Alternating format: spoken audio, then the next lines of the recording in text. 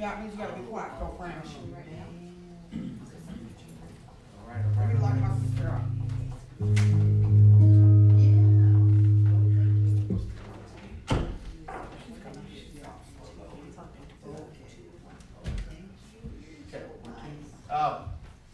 Jeremy.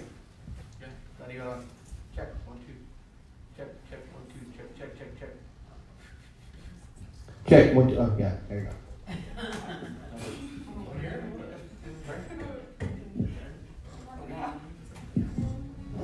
Okay.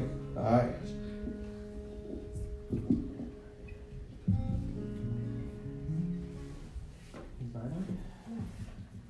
Yeah, you're on. Jesse's not even on. Are you on? No, I know. I think you're fine.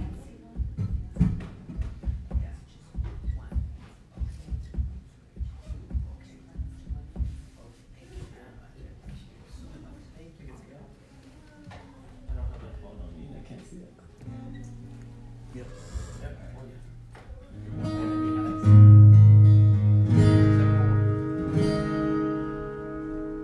Good evening, everyone. Welcome to Wednesday night service.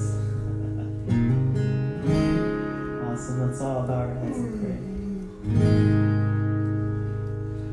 Dear Lord, we just come before you, God, this evening, Lord, seeking you, Lord, and only you, God. So as we get into this time of worship, Lord, we just pray, God, that you would just stir upon us, Lord. That your love would just fall upon us, God. That you would just be evident here, Lord, overflowing in our hearts, God, this evening. Just devote this time, God, fully to you, Lord. So I just pray that our hearts, Lord, would be clear, Lord, our minds would be clear, Lord, that we just be focused in on you, Lord, and what you're trying to tell us.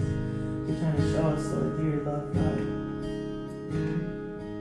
Because you don't want to miss a thing. As we get into your word, God, that you keep us focused, Lord, that you would speak through it, Lord.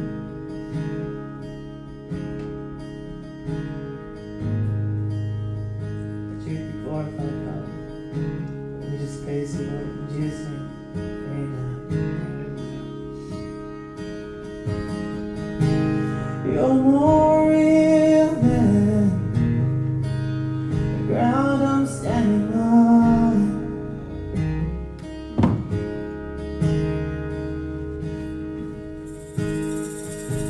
You're more real than the wind in my lungs.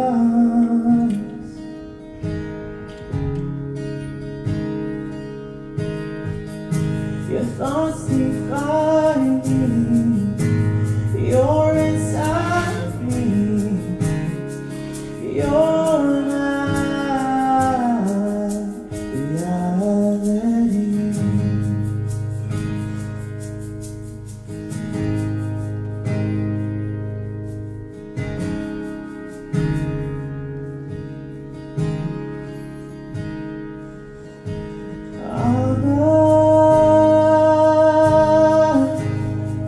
I belong to you.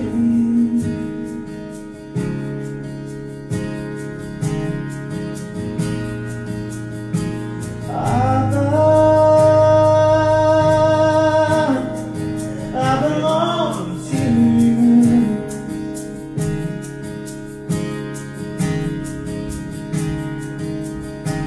I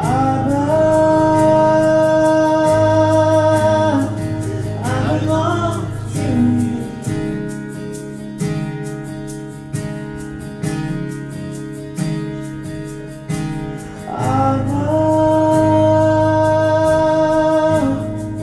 I belong to you.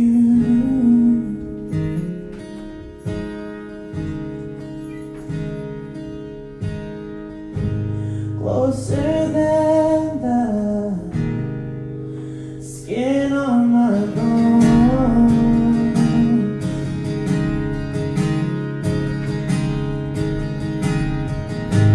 Closer than the song on my tongue.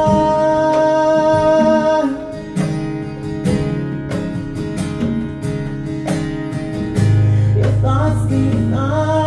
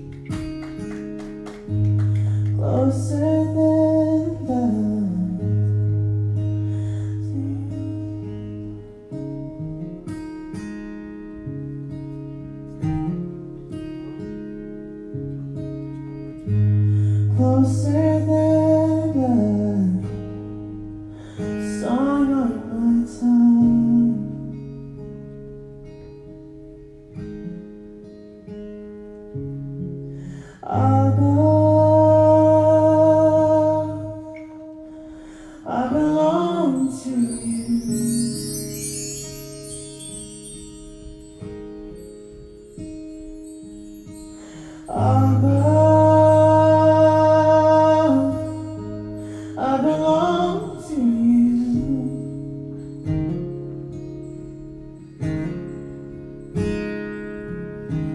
Above, I belong to you.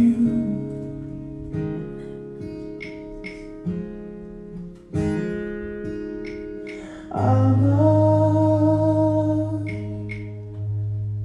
I belong to you.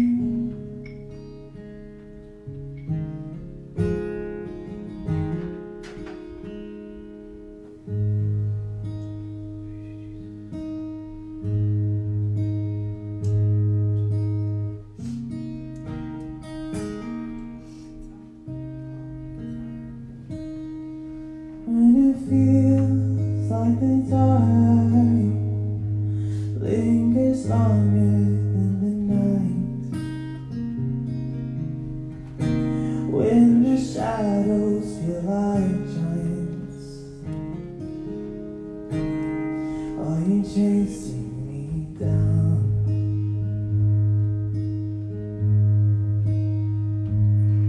Tell me, where could I run from your light? Where could I hide? Hide within your precious thoughts. There's no hiding from your love.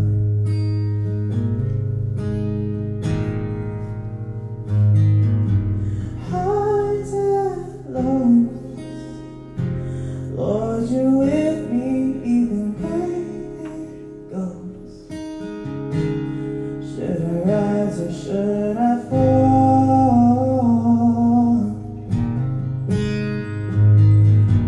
Even so, Lord, your mercy is an even flow. You're too good to let me go.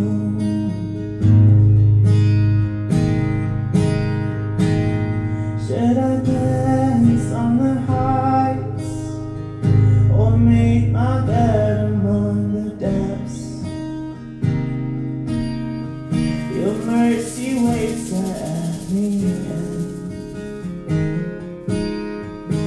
like you planned it from the start.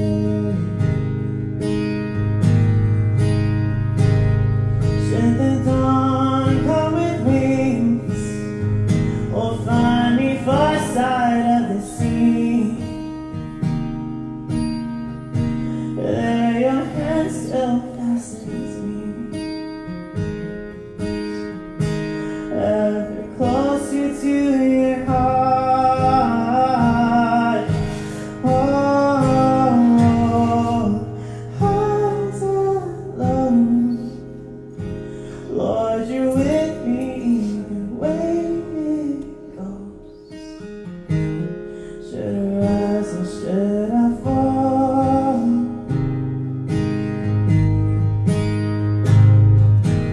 Even so,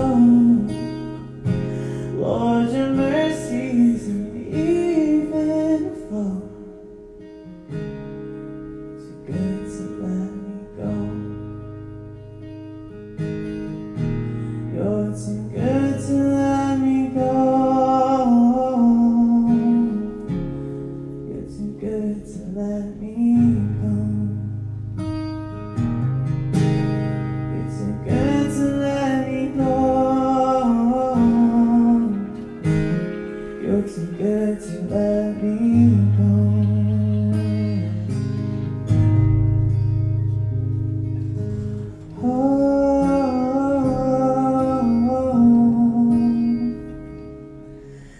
Highs and lows, either way. Should I rise or should I fall? Lord, you're with me through it all.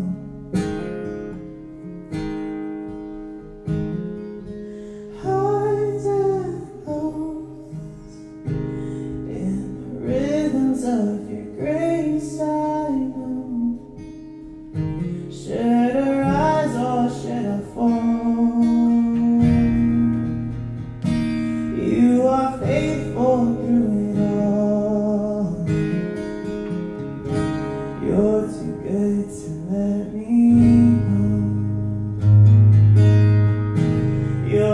good to let me go. You're too good to let me go. You're too good to let me go. No, you're too good to let me go.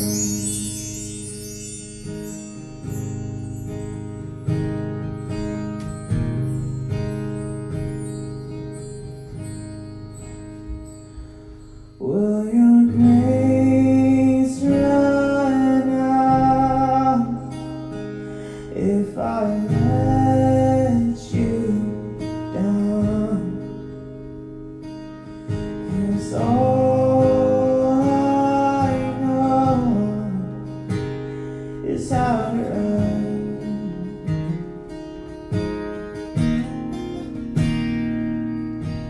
'Cause I am a sinner.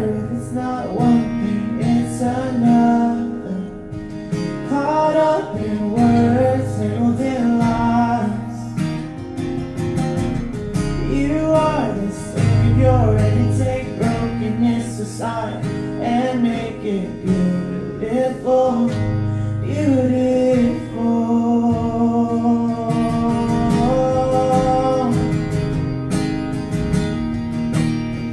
You make it beautiful. You make me beautiful.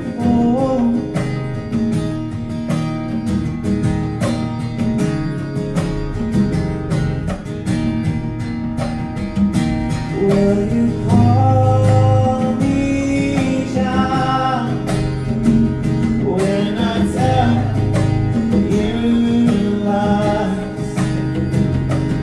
'Cause all I know is how to die.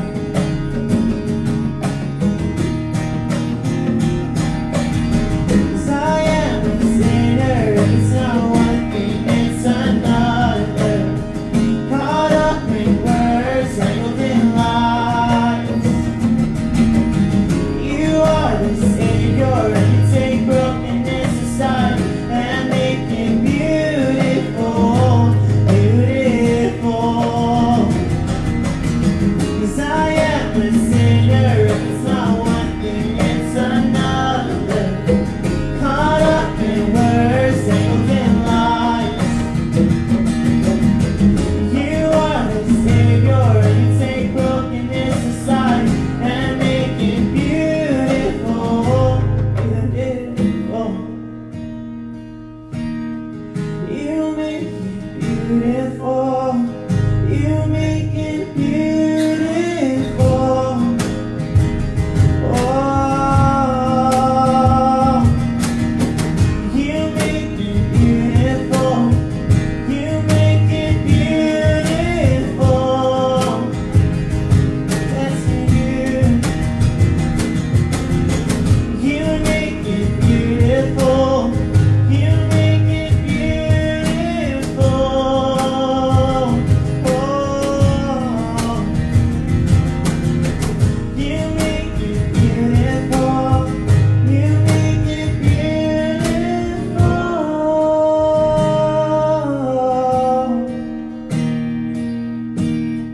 'Cause I am a sinner, it's not one thing, it's another. Caught up in words, tangled in lies. You are the Savior, and you take brokenness aside and make it beautiful, beautiful. 'Cause I am a sinner, it's not one thing, it's another. Caught up in words, tangled in lies.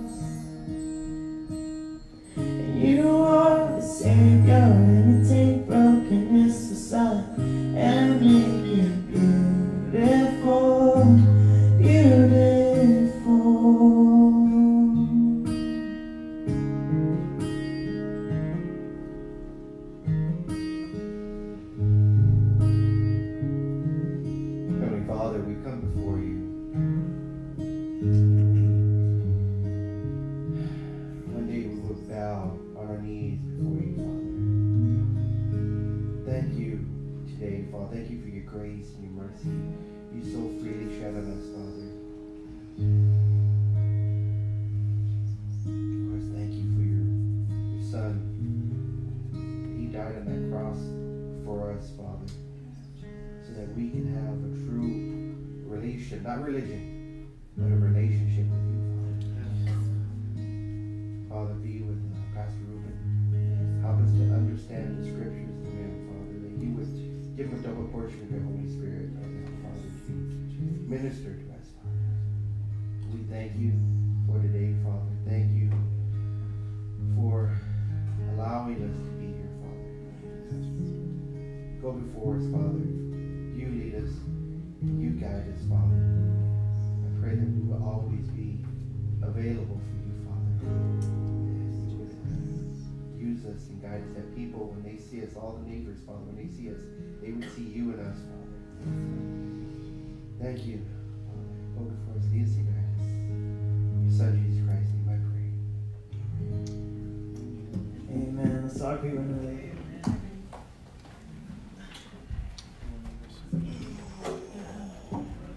A little bit. I'm not going to touch you.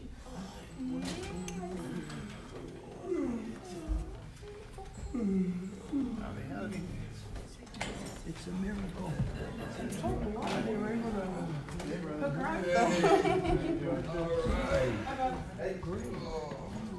Just a simple people. All right.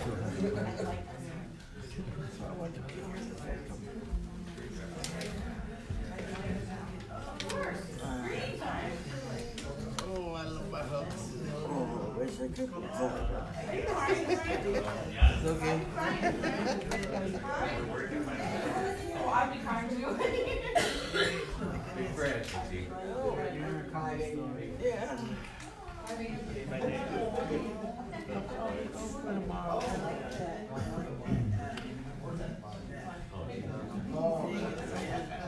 Hey, there he is.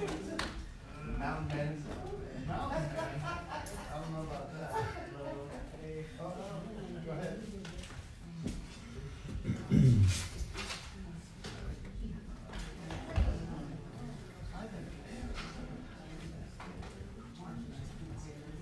Good evening. Welcome to Calvary Chapel. Glad you guys are all here tonight.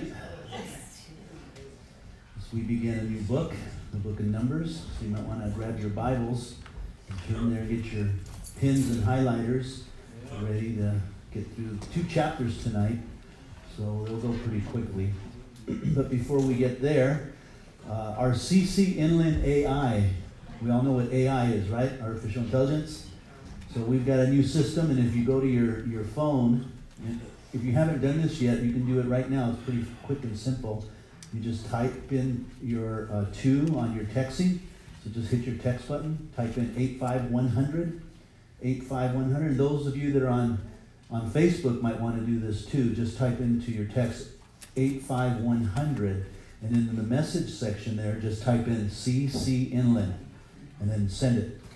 And then you'll get a text back, and the text will tell you that you're signed up, but you have to type in yes, Y-E-S, and send it. And now you'll be set up. This is for the ones that aren't signed up. You just said that for the ones that aren't signed up? That aren't signed up. If you've already done that, don't worry about it. Okay. For those on Facebook, if you'd like to sign up to our Calvary AI, you're more than welcome to text 85100, 85100, and in the message, type in CC Inland. And then when you get a text back, just type in yes and send it, and you'll be signed up. You'll get invitations and opportunities to see what's going on in the church through your texting. So it's a great little system. Yard sale is coming up a week from this Saturday. So grab all of your treasures and bring them out the Thursday, Friday before, as we will be celebrating our annual yard sale. And all the funds will go towards our baptism, which will probably be in the end of June or so, sometime around there. So there's a sign-up sheet in the back. Please take a look at it and sign up. We have our men's luncheon this coming Saturday, May 11th at 11 a.m. here at the church. We're going through the book of Romans with Max Lucado. That first chapter is really good. It's really, really good. I encourage you to get the book. If you can't make it, then at least get the book and go through it. It will help you with your walk. Very important to help you with your walk so you'll grow in faith and knowledge of God. And then we'll gather together that day and have fajitas, chicken fajitas, and we will get into the Word. So I'm excited about that study. And we'll just kind of gather around this man and just dig into it. And it looks like we'll be having a men's retreat in September, the second or the third weekend of September. We'll be going up to Big Bear, so keep that in prayers. Hopefully the cost is going to be right around $125. There'll be fishing, studying, fellowship. It'll be a neat time up there. The meeting for the women's retreat has changed from Thursday to Monday night. I hope that's not going to mess anybody up. But we will meet here at the church on Monday at 6:30 for the ladies that are interested in putting a women's retreat together. Yeah, I'm ahead of it.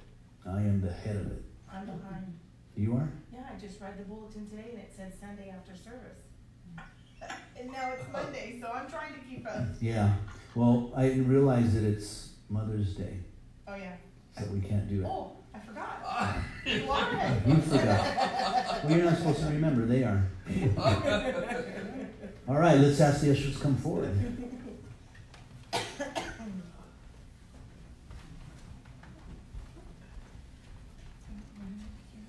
Let's go ahead and pray to the Lord. Oh, gracious Father, what an awesome song that was, Lord. Abba, Abba, Abba. Abba, Abba, Father. That is so beautiful, Lord. And that you're closer, Father, than our skin to our bones. That is an amazing verse there, Lord. How can you be closer than skin to bones? Oh, because you're God. Oh, Lord, you're God.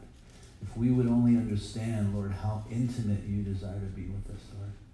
The intimacy that we have with you now is nothing compared to what you really would like to have with us, Lord. And all we need to do, Lord, is ask and seek and knock. You, Lord, just giving our all to you, Father, and praying that you will deepen our relationship with you, Lord, even more than it is now, that it's so deep, Lord, that we are willing to give our lives to you, totally surrendered, Father. And whatever happens to us, we are pleased, as Paul said in Romans chapter 12, a living sacrifice. Wow. That's intimacy, to be able to give your life as a living sacrifice. Not that you're going to die, but you are living and you're sacrificing your ways, your thoughts, your pride, yourself. And you're saying, Lord, let it be all about you. Let people see Jesus in us, Lord. That's a beautiful song. And now we give back to you, Father, in our offerings. Lord God, receive them. Use them for your glory, Lord. And minister to us, Lord, in your message. In Jesus' name we pray. Amen. All right. Okay, let's open up our Bibles to Numbers chapter 1.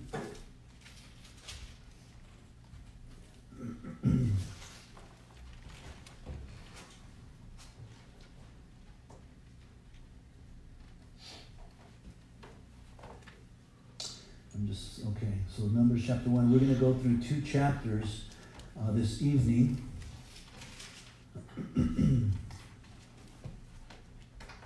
We are in Numbers chapter 1. The theme is an army. An army. Now, if you're a guy, you know what it means to have an army. Mm-hmm. That you'd like an army. I don't know about you, but they used to have, back in the days, these little plastic form army men that had a little platform where their feet stood. And they had little guns and rifles in their hands. And they had tanks and all kinds of things. And you'd lay them out on a board and you'd put them there and you'd buy as many pieces as you could and you would play army, one side against another. I liked my army because I'd wipe out the other army and I'd just do that with my arm. Just there you go. An army. And God is creating an army here like no army has ever been created before. Now, why is God starting an army? That's the question. Why did God allow the pilgrims to come into this land and change the culture? That's another good question. You know, we hear a lot about this from the Democrats. people that are very liberal, is that here we are trying to keep people out of our country, and yet weren't we immigrants? Weren't you immigrants? Weren't you immigrants when you came to this country? How does that? I wasn't. My ancestors lived here. We were born here. So weren't you immigrants? So why should we build a wall? So why would God start a war? Why would God take away a land that belonged to other people? Why would he do that? It doesn't sound like a very nice God, that he would, go into that land and pretty much wipe them out and take it over, and then say, this is my people's land. Yeah. See, there's something there, and I'm getting to a point here for the United States of America. See, God has a plan, and that plan started in Genesis chapter 3, because man, Adam, and woman sinned against God. And so God made a plan that through the woman a seed would come and would save all of humanity. That seed was Jesus Christ. And Jesus told his disciples, I want you to go wait in the upper room, and when the Holy Spirit comes upon you, and empower you, you're going to go out to Jerusalem, Judea, Samaria, and preach the gospel to the world. That is why God took Israel and pushed them towards the land of Canaan and judged all the nations because they wouldn't turn to him. So he judged them, which he will do in the end times, an ultimate judgment, but this was a type of the judgment that would come. And then his people took the land. His people dwelt there. It became their land because of his promises. Now, same thing is true of us today. The gospel still is getting out. And before the pilgrims came here, there were savages here. They were idolatrous worshipers that did not turn to God in this United States. Well, they called the United States back then, but the new land. And so what did God do? Through his providence, he sends a group of people that just want to worship the Lord into this land, and they began to grow and take the land over. And then God said, this is your land. And he created the United States of America. And so it was God's purpose and plan to create the United States of America. Only God can do that. And so the reason that we want a wall up there is to keep out the criminals that would disrupt what God has already created in his plan for the United States of America. So you see, God can create an army. God can go into a land and he can take it over because it's his land. It's his creation. He created the heavens and the earth, and he can do with it as he sees fit. So the reality is, I thank you for coming to America, because if you did not come to America, the gospel would not be here, and I would be going straight to the pit of hell. But because you came to America, you set our people free by preaching the gospel to us, and so we can receive Jesus Christ. I hope that makes sense to you. I hope that makes sense. If it doesn't make sense to you, then pray a little more, because God can create an army. Now, I just want to touch on one other point. This army that he's creating is also a type of army that we're involved in. See, this was a physical kingdom that he was creating with the children of Israel. He was the king. The children of Israel were to follow him into the land of Canaan, and they were going to literally fight. But the fight in the battle wasn't just theirs alone. God was going to fight for them. And we will see that as we go through the Old Testament, that oftentimes it was God who gave them the victory. Many, many times it was God who gave them the victory. Gideon, I want you to get up and I want you to fight. And so he brings 3,000 men, and God says, no, that's too many men. I want you to go with 300. So get rid of this. And Gideon's like, that doesn't make any sense. God said, don't worry about it. I got it. So God gave him the victory. So we'll see that throughout the conquering of the land of Canaan. You remember Joshua was standing there, and all of a sudden the Lord of the commander of the Lord's army appeared before him. This was an angel of the Lord, and he was the commander of the Lord's army. And then we see another where an angel destroyed 185,000 enemies of Israel. So it was God's battle. And so here we go back to the typology. here we are now, not in a physical kingdom like they, but we're in a spiritual kingdom. A spiritual kingdom. We belong to the kingdom of God, the kingdom that Jesus Christ came to create. And he even said, my kingdom is now. It is a spiritual kingdom, and there are battles to be fought, not against nations, powers, and principalities of the air, but against spiritual hosts. Battles that we are ourselves battling with.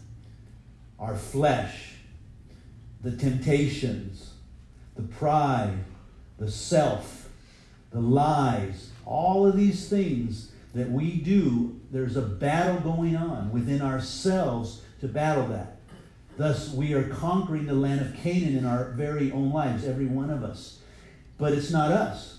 We are to put on what? The armor of God. So the battle belongs to the Lord. We are to put our faith and trust in him and leave the battle in his hands as we battle. So you see the similarities of Israel fighting within this army into the land of Canaan, and us fighting within the kingdom of God over the land that we're dealing with, our own hearts, our own sinfulness. So here in the context of chapter 1, 2, 3, and 4, God is numbering his army, and it is a huge army. This is the kind of army where guys are like, man, I'd love to have seen that. Because you're talking millions of people in an army. And I'll give you a perspective of that as we go through this. So let's look at the purpose of the census, verses 1 through 3. Now the Lord spoke to Moses in the wilderness of Sinai, in the tabernacle of meeting, on the first day of the second month, in the second year after they had come out of the land of Egypt. You remember, they had come out of the land of Egypt. God delivered them through the Red Sea, and they landed right there at Mount Sinai in this wilderness area. And God was up on Mount Sinai ministering and directing and leading Moses to be the leader of the children of Israel. And they have been encamped there now for a while. As Moses met with the Lord in the tabernacle, God commanded him to take a census of the congregation of the children of Israel, but only counting all who were able to go to war. So this census was not necessarily the census like David, if you've ever read David's story, and how David wanted to take a census of his army so he can show how powerful he was. That's arrogance and pride. That's arrogance and pride. See, anytime that we do or say things to puff ourselves up and to make ourselves look good in front of others, that's pride. That is pride, and pride will only destroy, right? Pride will cause us to stumble. We need to be humble. You know, if we get anything done, it's only because the Lord has helped us get it done. But some of us pull the glory from him and say, look what I've done. If it wasn't for me, this wouldn't be going on. That's pride. No, if it wasn't for the Lord, you wouldn't get anything done. And David didn't number them for that reason. And so God judged him for that. Now Moses here is numbering because the Lord commanded him to number, but not everybody to show how powerful they were, but to just number those that would be in the battle. Those men at a certain age, and we'll get to that later on in the different books, but he numbered those there. And by comparing this with Exodus 40, which says it came to pass in the first month of the second year on the first day of the month that the tabernacle was raised up. It can be seen that the tabernacle has now been set up for a month, and the people have been camped there in Mount Sinai for nearly a year, waiting upon the Lord to direct them. So verse 2 says they took a census of all the congregation of the children of Israel, by their families, by their fathers' houses, according to the number of names, every male individually. Census in ancient world were used as a means of drafting, right? You're going to do a draft, and we're going to draft a certain age of men for military purposes or government purposes. Even in building projects, they would use census to see how much manpower they had, who they could draft into to help them. But in this case here, it is dealing with the battle that they're going to fight in the land of Canaan, and God wanted to number them. Now, it wasn't because of their numbers that God wanted to show them their power, but in spite of their numbers, he was going to show them power. So verse 3 says, from 20 years old and above, all who are able to go to war in Israel. Guys like me couldn't go. I'm 20 above, but I'm crippled. So for me to go is out of the question. But the strong men, the young men, the ones that were willing. Later on, we're going to see that if you were married, you weren't asked to go because you had a family. You'd stay back. But it would be the young men, the men that weren't married, the men that didn't have responsibilities and children and so forth. And it wasn't the older men either, because those guys don't move very fast. In their minds, they move very fast, but they're really slow. They just think they move fast. I think I move fast, but sometimes I'm like, why did that take me so long? And I'm like, could I hurt bending over and doing that? So this was mainly a military census to see who would fight on behalf of Israel in taking the promised land. In a sense, too, it was preparing their hearts, right? We're going to the promised land. And these guys are going to all battle within this promised land. And it's supposed to excite them, to get them ready to see the power of God. They've already experienced the power of God. They know the power of God through the Red Sea, deliverance of Egypt, the water and that God gave to them and so forth. So this was the first step of taking the promised land, an inventory to see where Israel was and what Israel had to get where God wanted them to be. And though the promised land had been mentioned during the Exodus to this point, the focus has been on getting to Mount Sinai and receiving the law. That was just the beginning, though. This was just the beginning. The focus now turns on taking the promised land and recognizing there's going to be a battle ahead of us. And by the way, we are always in a battle. You will never, never stop fighting. Never. And as Christians, we need to understand that. You'll always be in a battle. But do you know that oftentimes, not always, but oftentimes our battles are because of our own decision making? Because we make the wrong choices. We choose certain things that God says don't choose, and then the consequences are on us. And then we blame everybody else. And that's sad, when it's really us. No, we're in a battle, and it doesn't stop. Now, why are we in a battle? Why does God allow a battle in our lives? Why does he allow suffering and pain? Is it because he wants you to fight someone? No. Because he's trying to show you something. That's so important, guys. You know, when you're in a battle, when you're in a discussion, when you're in a heated debate, it's not about the other person. It's about you. It's about me.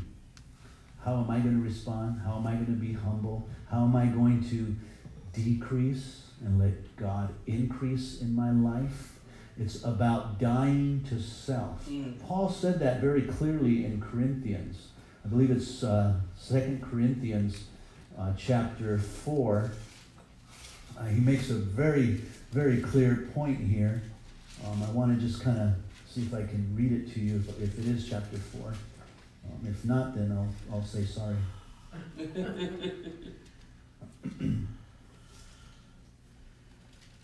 He's talking about how ministry is and how the struggles of ministry are upon him. But those struggles are causing us to die to self. He talks about being pressed in, about the pressures yet not destroyed, about ministry. He's talking about the battle and the fights, but yet God not destroying us, but it's working in us death, a death that is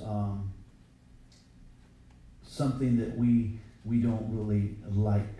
We don't like death. We don't like to die to self. We would rather live. We would rather fight. We would rather battle than die to self and let God take care of things. Yeah, I can't find it at this point. If you can find it, that would be great. It's in 2 Corinthians, and it's talking about Paul when he's being pressed in and pressured and all of these things that we don't necessarily like. I'll have to get it for you later. Someone's on Facebook going, it's 2 Corinthians, blah, blah.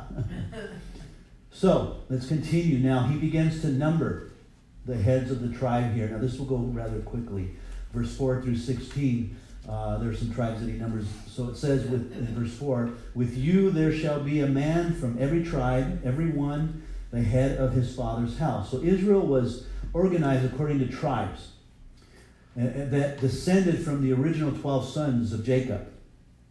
later renamed by God. So he's separating them within those different groups. And each of these 12 tribes designated one who was to be the head or the father that oversaw that tribe with their standard. In a sense, this is a representative form of government for them. A form of government in order that God is leading and guiding, and they're in a military order to battle.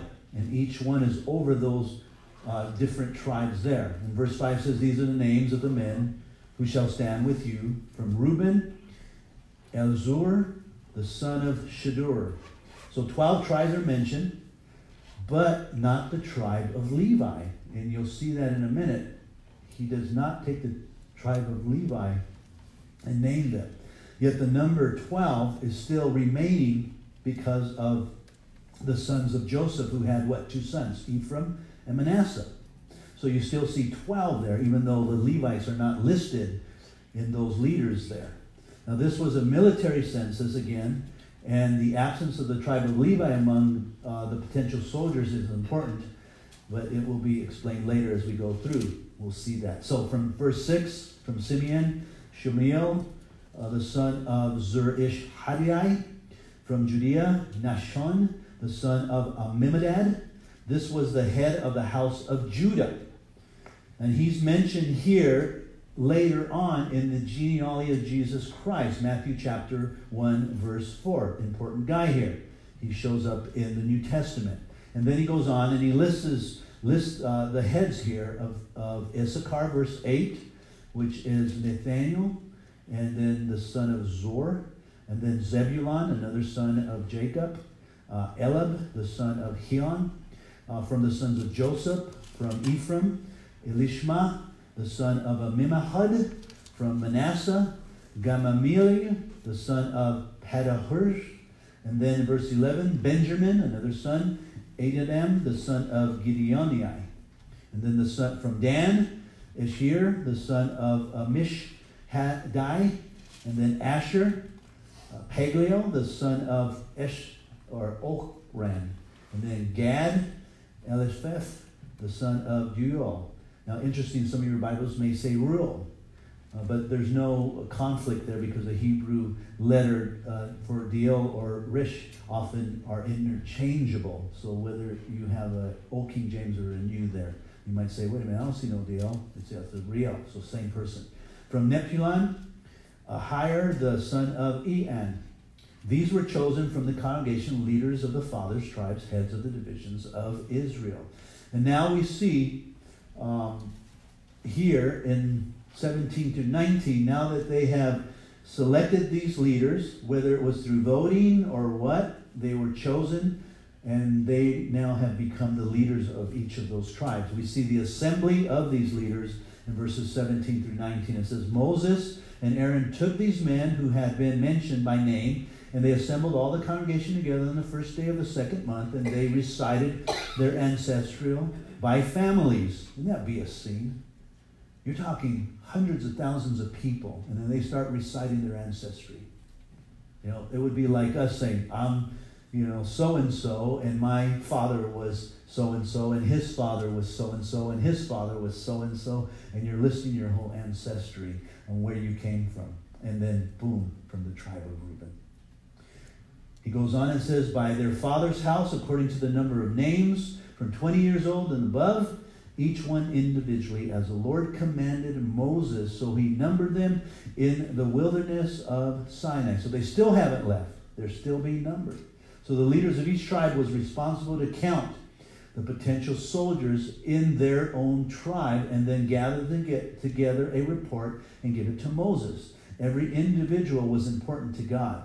They were all part of that report that was given to Moses. Now we come to verse 20 and 21. We see the tribes as he breaks them up into numbers on the census. So we come to the tribe of Ruben, which has about 46,000 potential soldiers. Now, 46,000, what does that number look like? Well, if you go to Eastvale, they have about 54,000.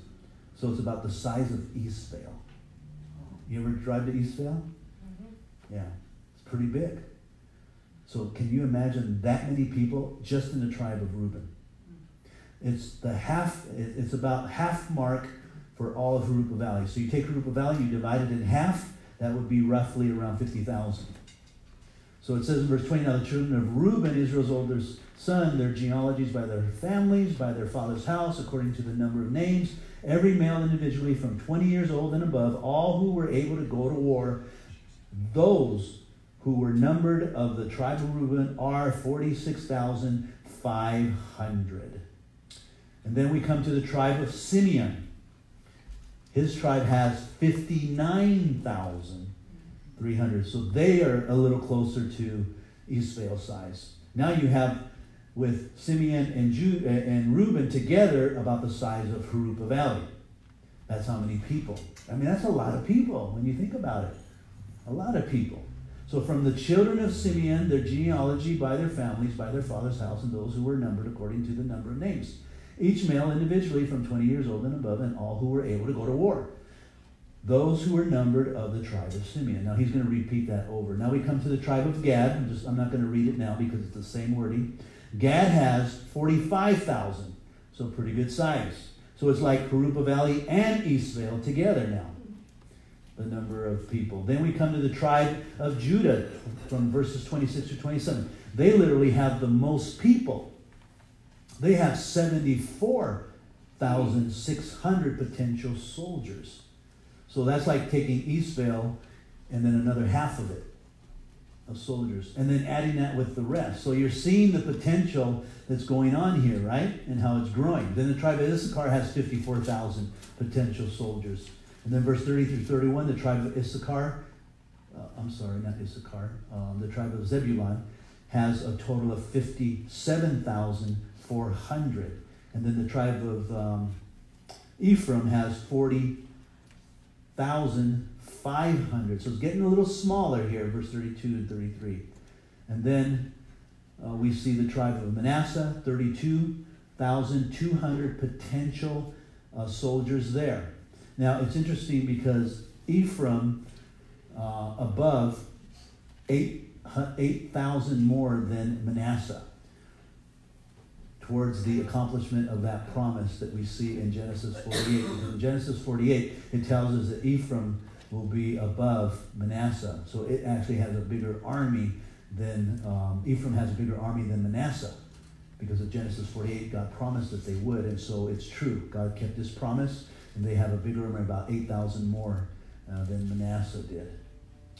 And then we come to the Benjamites. This was the tribe of Benjamin. This is the son that Jacob loved. You remember him? And how Jacob loved him and actually went and visited him and brought his whole family during the famine there in Egypt. Benjamin, that tribe was the tribe that Paul the apostle belonged to. So very famous tribe, but they had 35,400 potential soldiers. And then the tribe of Dan had a potential of 62,700 soldiers.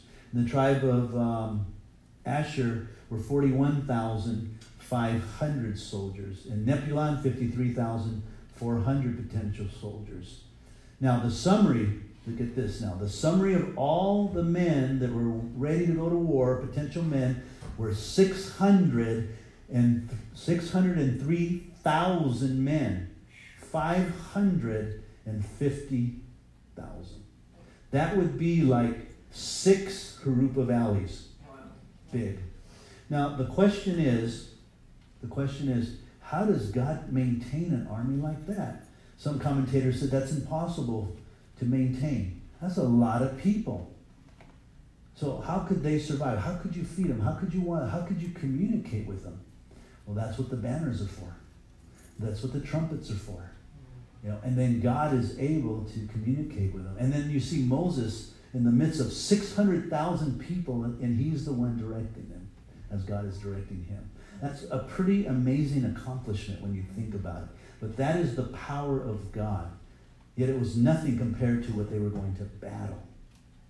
In verse 44 it says, these are the ones who were numbered, and Moses and Aaron numbered with the leaders of Israel, 12 men, each one representing his father's house. So all who were numbered of the children of Israel by their father's house, from 20 years old and above, all who were able to go to war in Israel, all who were numbered, were 603,550 men. Pretty amazing when you think about it. Now, the first census, Manasseh is the smallest tribe, and Judah is the largest tribe. And there are 2 tribes in the 30,000s, 3 tribes in the 40,000, 4 tribes in the 50,000, and 1 tribe in the 60,000, and 1 in the 70,000. At the end of the book of Numbers, years later, he's going to repeat this census, and the numbers are actually not going to be way off. So they don't lose very many people. God actually preserves them. The numbers are different in the different tribes, but not too many are lost because of that. Now we see the special case for the Levites here in verse 47 through 54. So why didn't the Levites get numbered? Why did they get spared from battle? What were the Levites? Do you remember? They were the what? They were the priests. What were they supposed to do? Maintain the temple, worship, offer sacrifices for sins, and so forth. They were the ones serving the people and serving God. So it says in verse 47, the Levites were not numbered among them by their father's tribe. For the Lord had spoken to Moses, saying, only the tribe of Levi you shall not number, nor take a census of them among the children of Israel. But you shall appoint the Levites over the tabernacle of testimony. That's their responsibility, to take care of the temple. Today you have a pastor. His responsibility is to take care of the church. And when you get to Acts chapter 2, his responsibility is to be teaching, to be studying. He should not be setting up chairs. He should not be cleaning. He should not be occupied with these other things that other people can be doing. He should be focusing on teaching the Word of God, counseling God's sheep, encouraging, strengthening, correcting God's sheep. This is his responsibility, just as the Levites were to take the offerings for the people in the tabernacle, take the sacrifices, the daily ones, have worship, enter the Holy of Holies before the Lord, offer up sacrifices for the whole nations. That was their responsibility. They weren't to go outside in battle. They weren't to fight in the war. They were to stay in the temple and take care of the temple, the tabernacle of testimony. Over all the furnishings, over all the things that belong to it. They shall carry the tabernacle and all its furnishings. They shall attend to it and camp around the tabernacle. And when the tabernacle is to go forward, the Levites shall take it down. And when the tabernacle is to be set up, the Levites shall set it up. The outsiders who comes near shall be put to death. They were responsible for the tabernacle of God. They actually were in the center of this great army. It's Chuck Missler who said, if you were to take an aerial picture of the army and how God set this up, you'd actually see a cross. You'd see the center being the tabernacle, where God, Jesus, was in the center of that cross, and then you see the different tribes in a cross shape. And the Levites were right there in the middle. Who is really the great high priest? Jesus himself, which the Levites were a type of. Amen. Of Jesus himself. So, there's a beautiful picture there. And if anyone came in and disturbed that from the outside, they were put to death. I think that's why God says, be careful not to touch God's anointed. When you come up against God's leadership, you need to be careful. You know, if you disagree, then disagree agreeably, right? You just disagree agreeably. Amen. We can still live with that. The children of Israel shall pitch their tent, everyone by his own camp, everyone by his own standard. What's a standard? It's usually a stick with a flag on it, and they each have their own standard picture, some suggest. Now, there's some suggestions of what they are, but the text doesn't tell us exactly what it is. So I'm not sure what it is. It could have been a lion, a man, a picture of something, or it could have been their name, maybe in Hebrew, you know, maybe it's a stone color of each, because they had the 12 stones on the ephraim of the priest and so forth. We just don't know. But it's a standard according to the army. But the Levites shall camp around the tabernacle of testimony, that there may be no wrath on the congregation of the children of Israel. Now that's interesting, isn't it? They needed to maintain the tabernacle, the sacrifice offerings. Why? So that there no wrath on the children of Israel. kind of sounds like the church today, or people that say, I don't need to go to church. And they're living not under the covering of God, but they're living their own idolatrous worship, because they're not worshiping a God in a building, in a place where God has called them to serve. And we saw that this Sunday, how Paul said that he went to the churches. We see it in Hebrews, how God says, do not forsake the assembling. And the word assembling in the Greek actually is building. Not assembly, like you'd have an assembly where people just gather together. It's a building where people gather together. That's what the Greek is.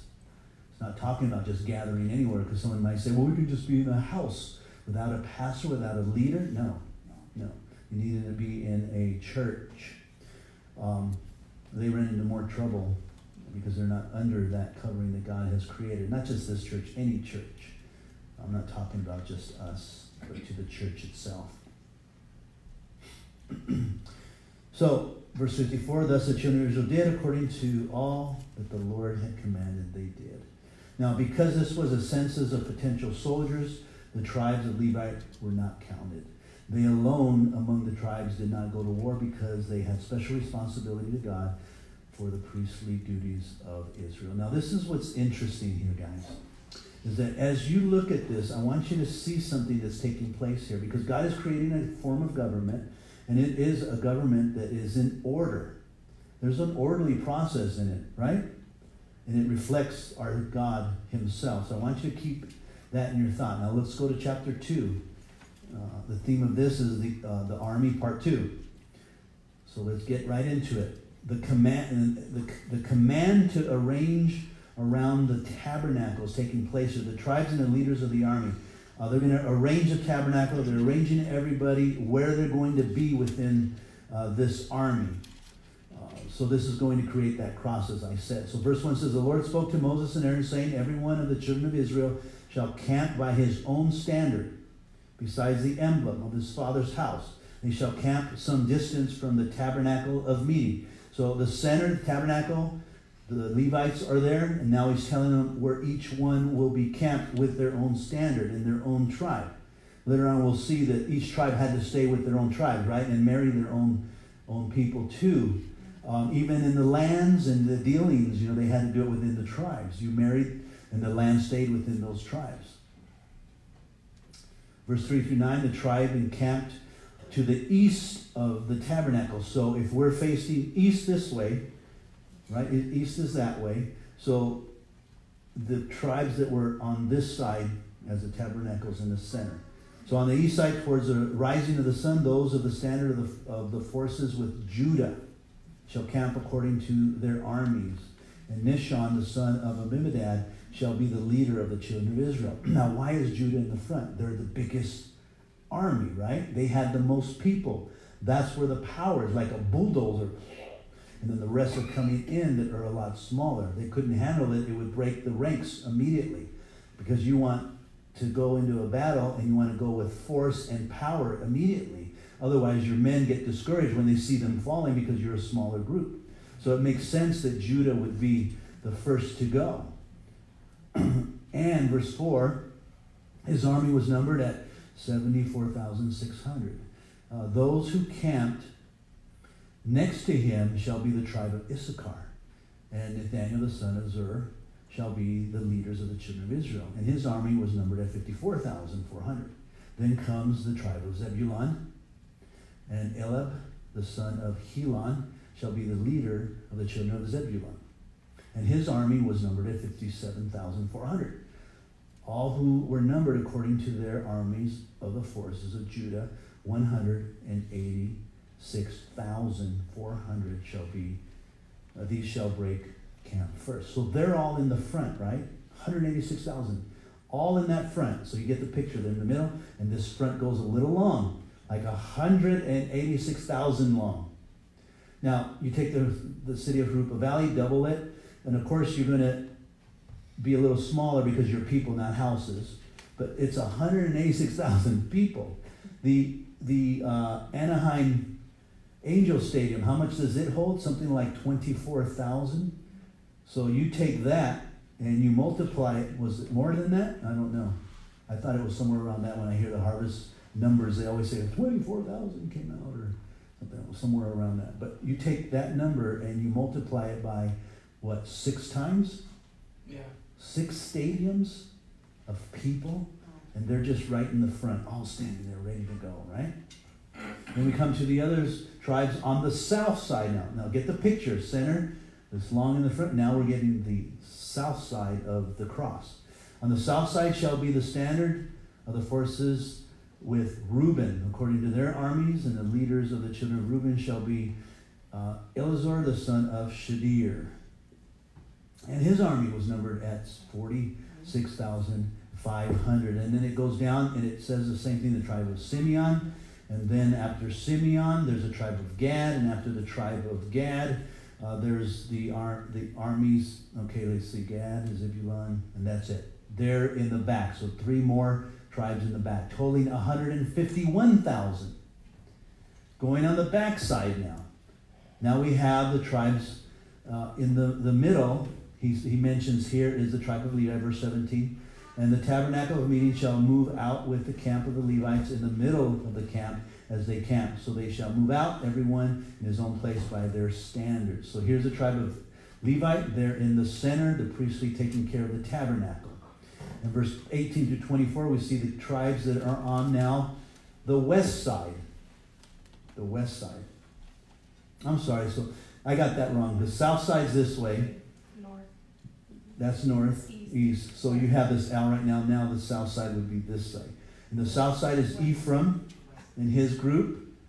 Not only was it Ephraim, but it's Manasseh and all of his group, and then Benjamin and all of his group. And that was a total of 108,000 that were on the west side. So that was behind them. And now we're getting that form of the cross. And then the next group was the north side, this side here. I'm getting my compass wrong. My grandkids would always say, how do you know that's north? Because I always see the mountains. That's always north. And when you're pointing north, your right is east. Yeah. It was hard to figure that out in Israel, which way was, east and west. And then I realized if you're looking towards the Sea of Galilee, that's north. So then this side would be east, and towards the Mediterranean would be west. So I got used to that. But reading it is a little different now.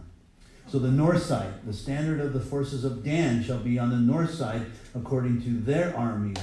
And so we have a picture here of Dan, Asher, the other leaders there that will be with him, and Neptulon, another brother. And their total was 600,000 men on that side. Now the camp of Dan, they suggest the strongest camp next after Judah. So for some reason, this side, the north side, and the east side were the strongest part of the camp. So I'm sure that has to do with strategic battling there. And then we come to the summary of Israel's order around the tabernacle, verse 32 through 34. These are the ones who were numbered of the children of Israel by their father's house, all who were numbered according to their armies of the forces were 603,500,050. That's a lot of people.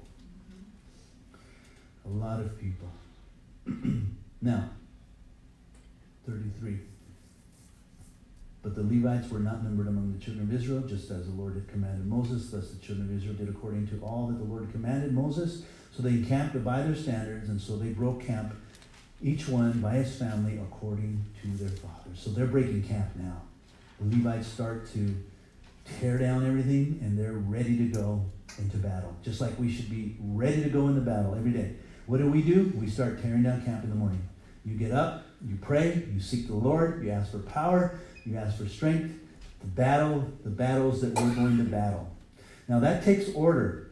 This is a great picture of God's order. God is a God of order, right? Am I wrong in saying that? No. And you look at the galaxies out there, they're all in order. The suns, the moons, the moon, and there's other moons I'm sure out there. All these planets, they're all in order, and they're rotating, and they're in this perfect order. Everything is order. When there's disorder, there's confusion. When there's disorder, there's problems. You ever look at a field and that's in disorder and not maintained, it's awful. And you see all these weeds growing everywhere, and then you see a car popping up, the hood, at least the top of the car, and then you see trash and paper, you see all kinds of strange, you're like, it doesn't look enticing at all. And then you go to a park that is just clean and cut and flowers and beauty, and you're like, I'd like to lay here for a while. Forget that other place. There's just something about beauty. You go to the mountains in Mammoth, the Sierra Mountains over there, and it's beautiful. Everything is in order. We serve a God of order. And before Israel can take the promised land, he requires that they put themselves in order. We should be a people of order. Our lives should be in order.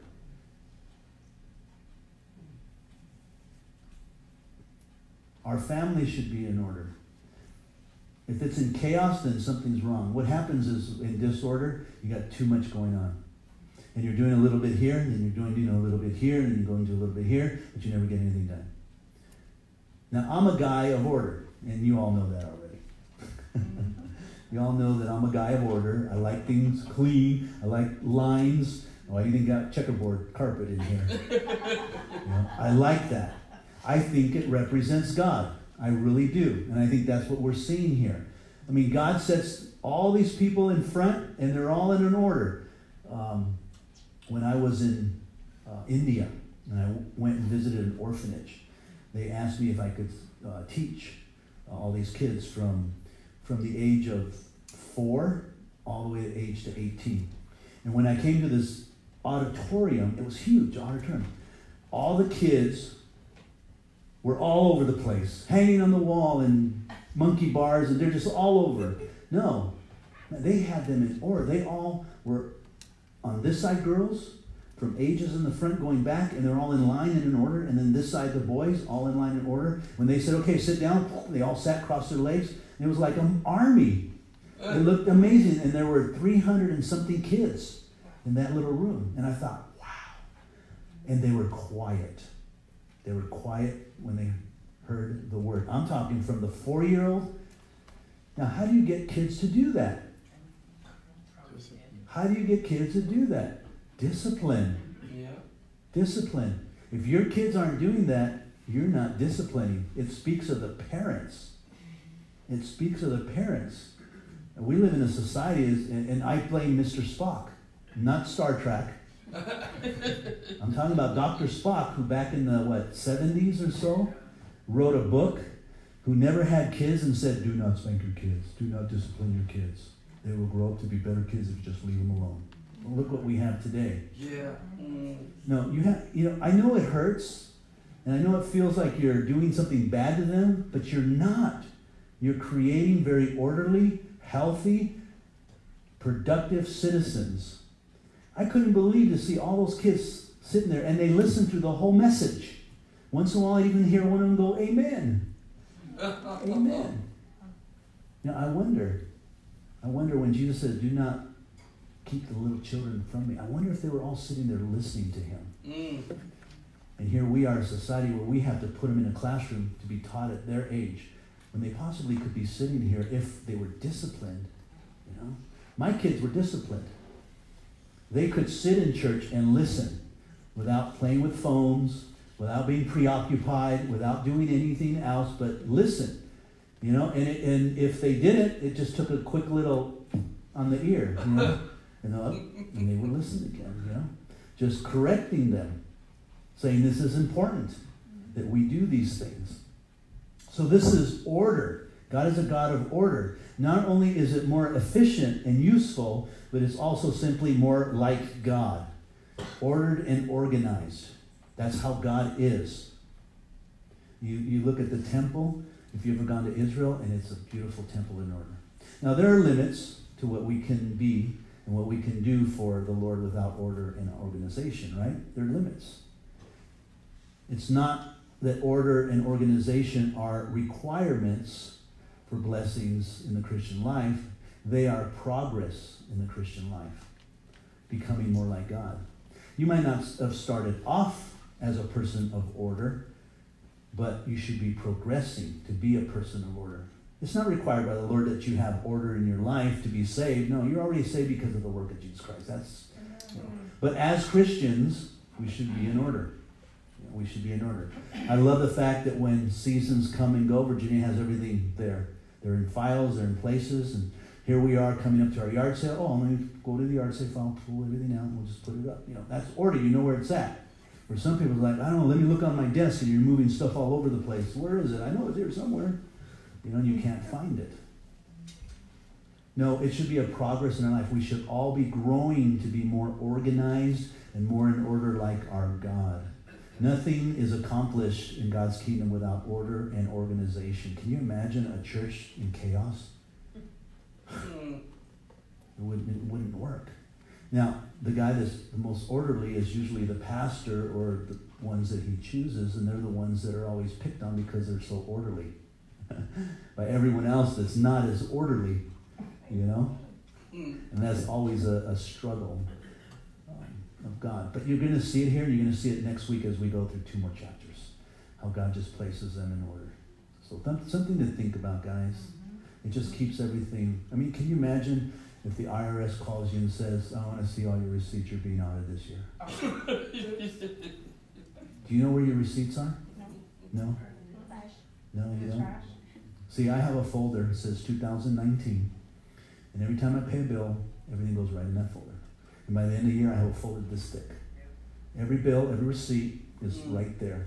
I'm dealing with a company right now because of my blower. And they're like, when did you purchase it? Oh, let me go to my folder, and the receipt will be in there. I'll pull it out, and there's when I purchased it. So everything is in order. It's simple, it's easy, it's fast. And you know what? You get a lot more done, too.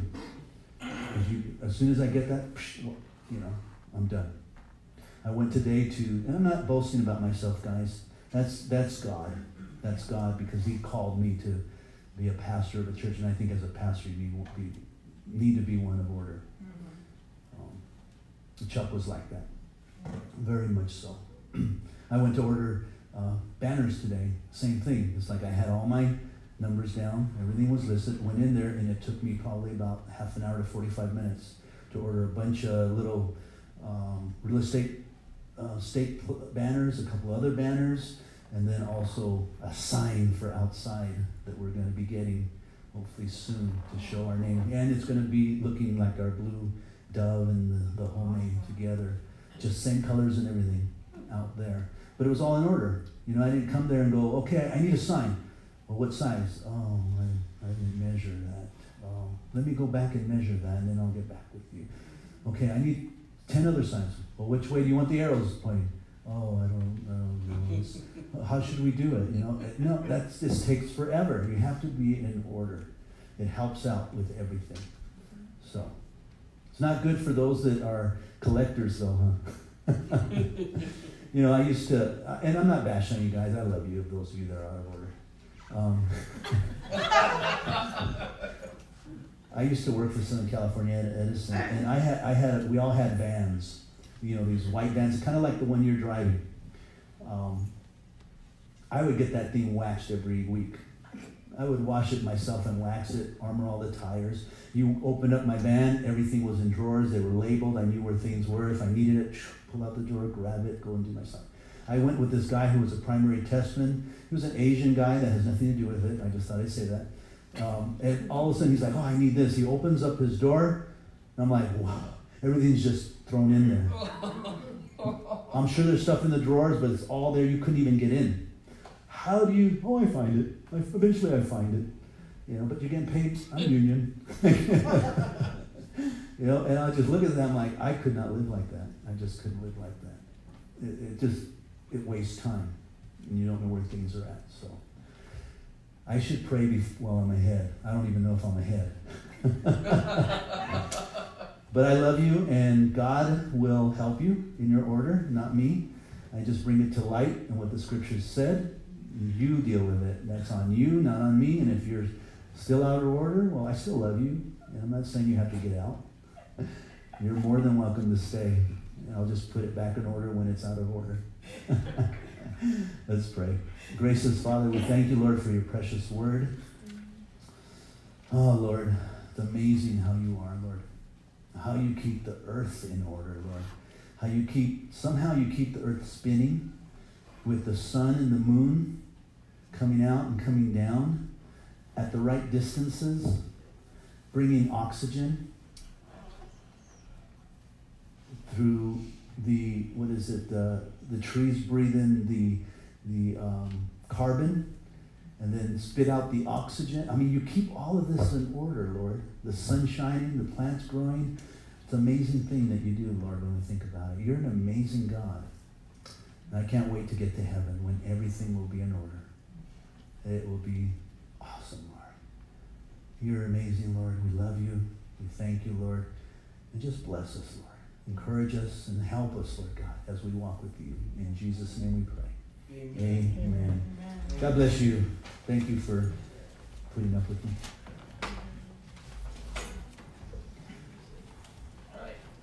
Gonna make me.